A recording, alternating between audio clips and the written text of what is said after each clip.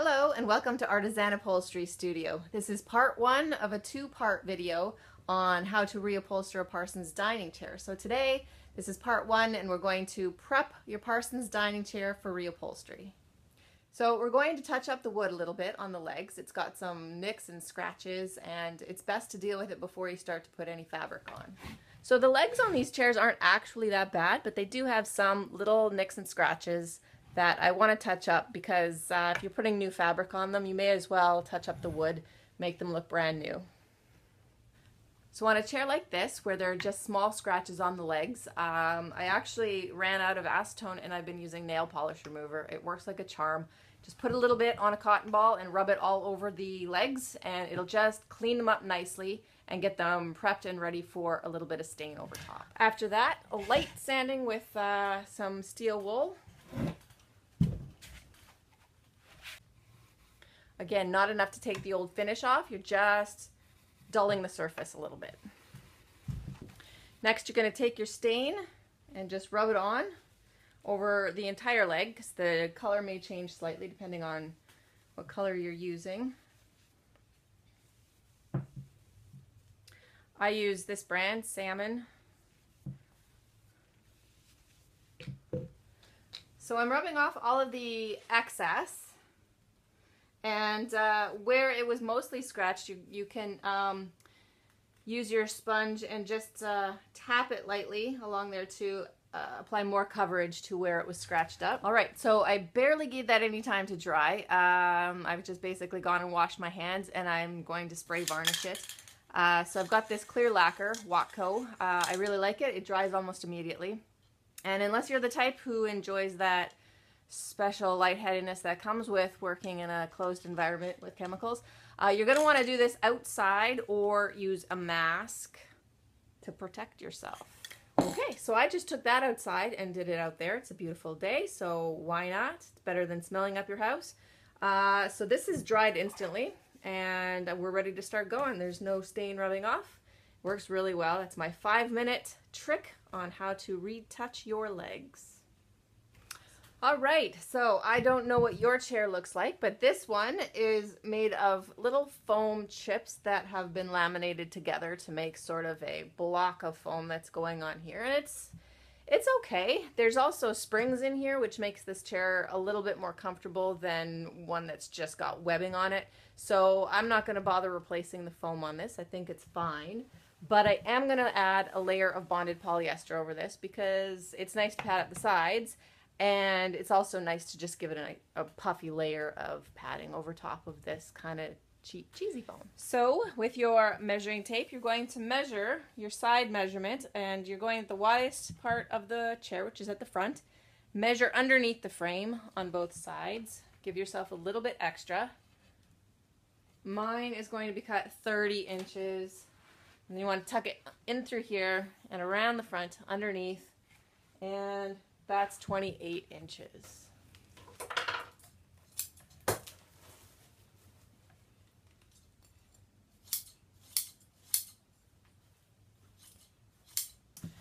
All right, so laying this centered on your chair, making sure that you have enough to pull under and around the sides. Looks good.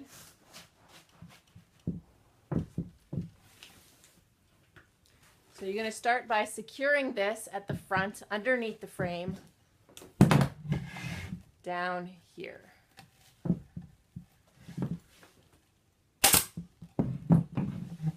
going to tuck it underneath the back, and then secure it at the sides, pulling it as hard as you can.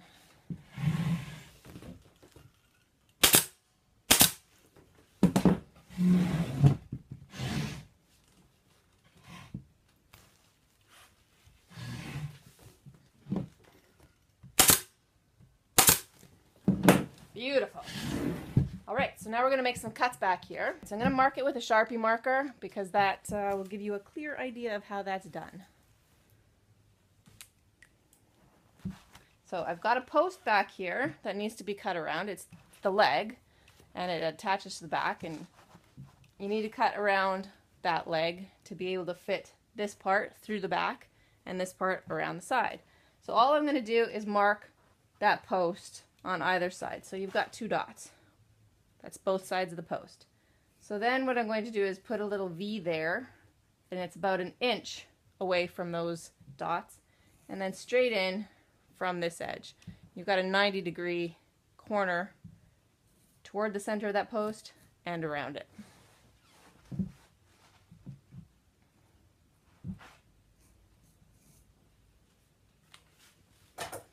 Now you're just going to cut that.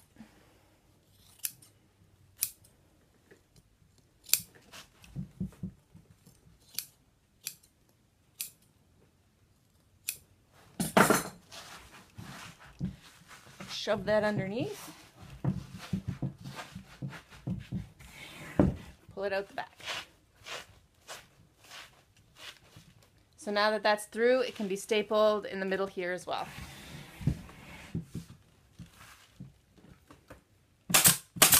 All right, so now that we have all four sides stapled in the middle, we're going to put the rest of the staples in.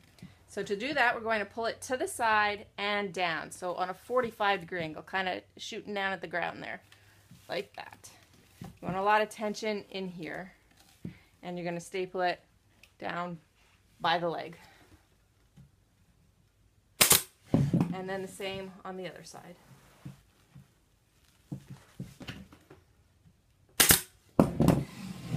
Then you're going to do the sides, same thing.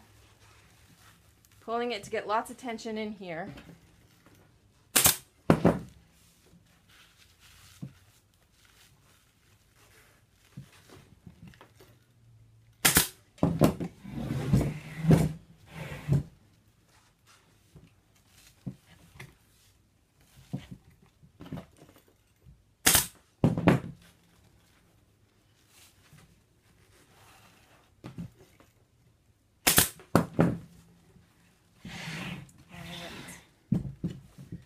You can just put all the staples in the back.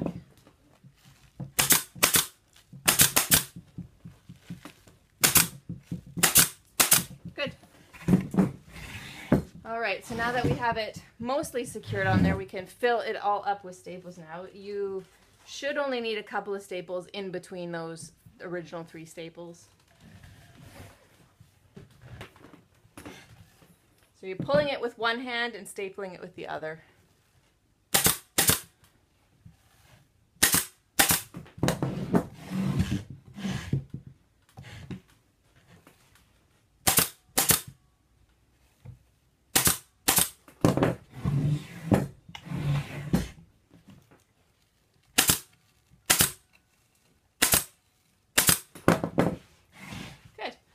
So let's work at the back first. Pull it straight back and tack it around to the back side.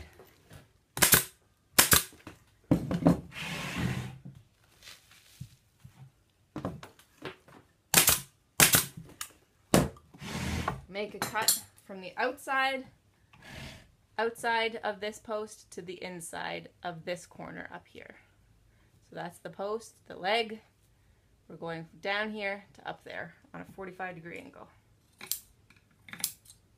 Trim it down, wrap that around.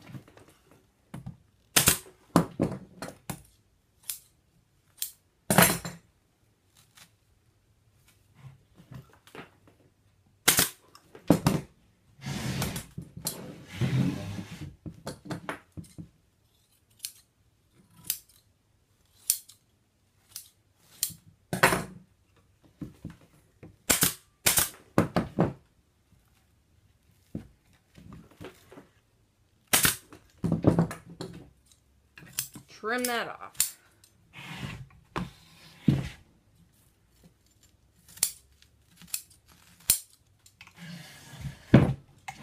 So now we have these corners to deal with. I'm going to wrap the side around to the front like this. Pull it down so it's nice and tight on this corner and staple it on the front edge of the chair, making sure that you're not stapling anywhere where you're going to see it. fold that over, and anything that's in here that's going to be in your way can be trimmed away. As a general rule, you can use your finger as a guide. So as long as you have a finger width here and a finger width here, you can cut all the rest out.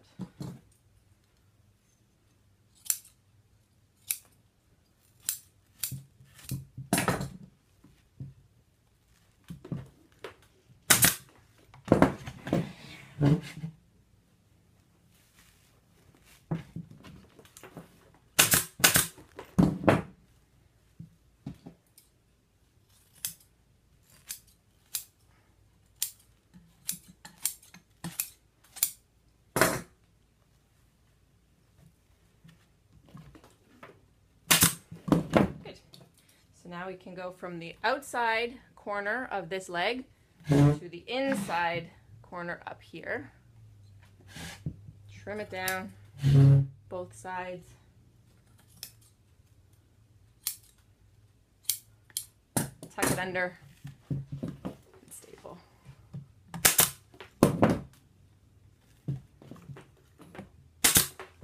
So all this extra stuff around here can all be trimmed down.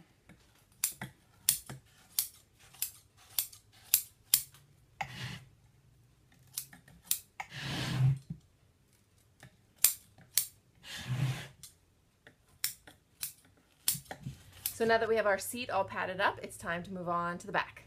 All right, we're going to measure that once again. This is the widest part of the chair on this chair, so that's the part I'm going to measure. I'm getting 24 by 30.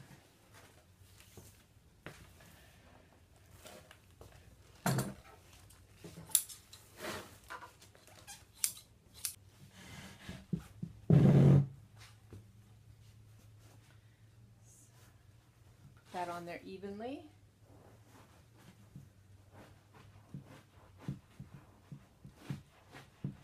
Tuck it down there for now.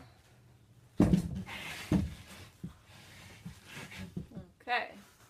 And you're going to pull it over the top and staple it once in the middle. Pull it around the sides and staple it on the back.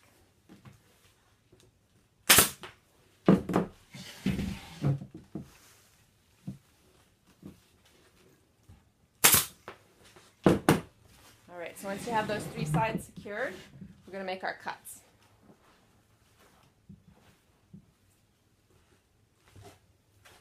Same idea with the Sharpie marker. Find that post with your fingers. Mark either side of it. Make your V.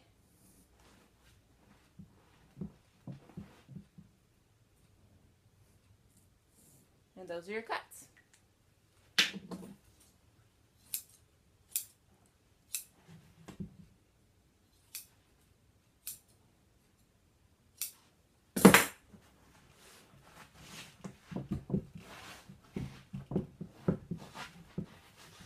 Now this time we can't secure it at the back because then we wouldn't be able to fit our fabric through. So we're just going to let the back hold it in place, and then we're going to put all the rest of our staples in. So starting at the top, you're going to pull it to the side. That's very important. And down. Just one staple. Same on the other side. Pull it to the side, and down. Nice and straight across here. Alright, so now you can pull it over, put the rest of your staples in.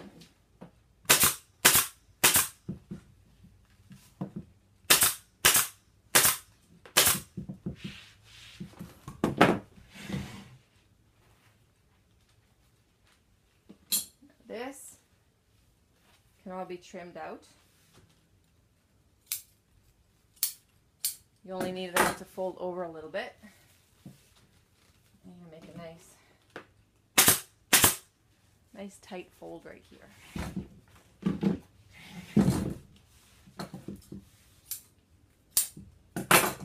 And when I'm putting this staple in, I'm pulling it down. Pulling that bonded polyester down.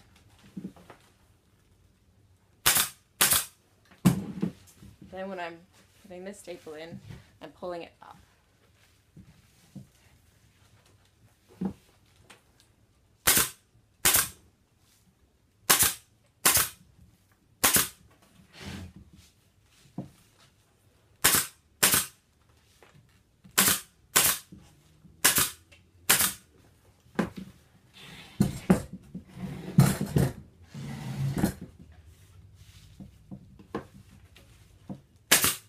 Again, I'm pulling it down from this center staple, and I'm pulling it up from the center staple.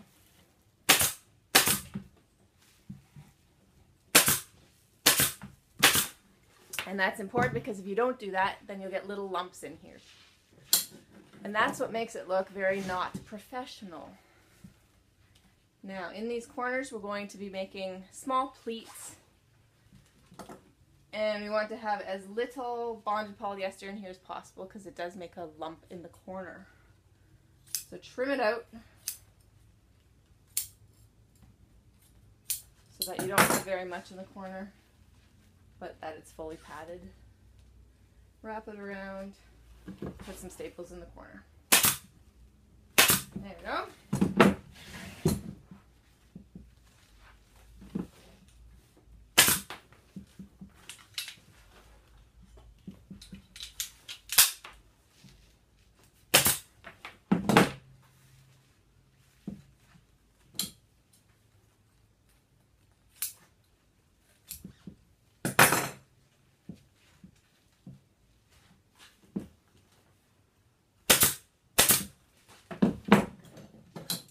Perfect.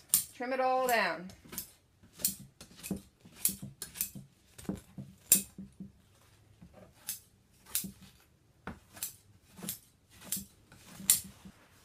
So there you have it. Our fully prepped chair with beautifully retouched legs. I'm ready to put some fabric on this, so I highly recommend you join me for part 2 in this video, Parsons chair tutorial.